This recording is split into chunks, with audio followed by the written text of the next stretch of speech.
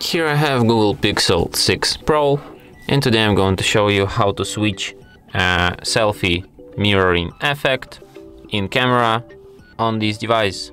So firstly you have to open your camera, then switch to the front camera, tap here, go to the more settings, and here you can find save selfie as previewed.